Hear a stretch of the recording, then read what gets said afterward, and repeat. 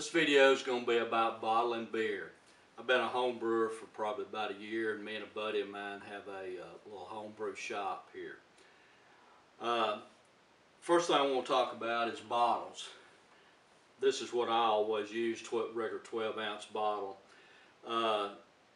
These particular bottles have had beer in them before, but whether they're new or used, before you ever get them ready to bottle beer in them, when you're getting ready to clean them, I run mine through a sanitized cycle in a dishwasher. It runs for about, I don't know, an hour, hour and a half, and they're smoking hot when they come out. But before I ever put them in there, new or used, I look in it to make sure that there's no foreign material in the bottom of the bottle.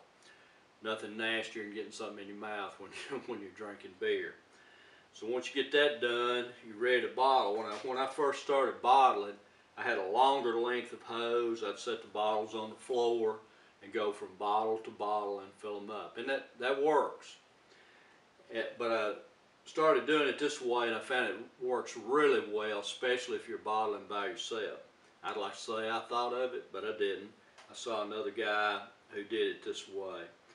I did shorten my spring tip bottle filler. I took a hacksaw and cut it off where it works well with a 12-ounce beer bottle. Also, where the hose goes on the spigot here, I use a little automotive clamp because I don't want the hose to fall off and me lose a bunch of beer. But you just put it on there, fill it up, and two big advantages here.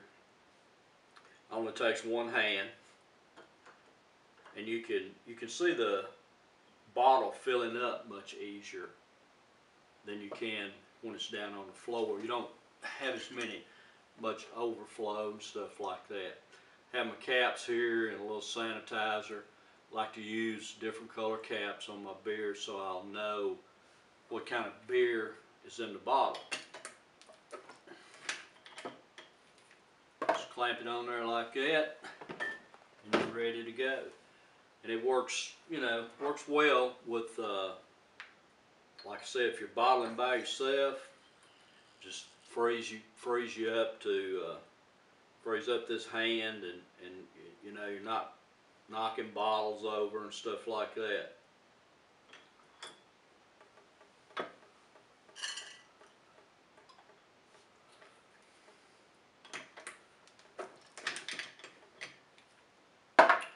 So this is my little unprofessional video on bottling beer. Thanks.